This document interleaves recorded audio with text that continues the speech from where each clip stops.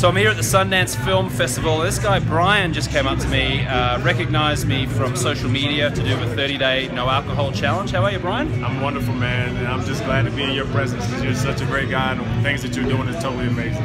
Thank you, Brian. I appreciate that. So how did you come across the 30-day no alcohol challenge? I'll just say social media.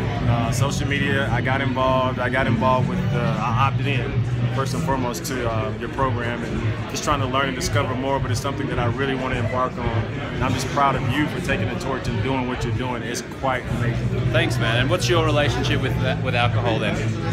Oh, man, I've battled with depression a lot in the past.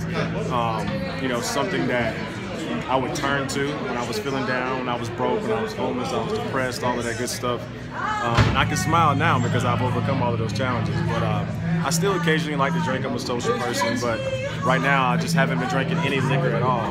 And when I come across what it is that you were doing, I was like, I gotta find a way to get involved with that. So I'm making a commitment and a pledge to you that I will get involved. Nice one. Well, thanks, Brian. I appreciate that. Brian Johnson, good guy. Thanks, mate. Yeah, thank you, man. See ya.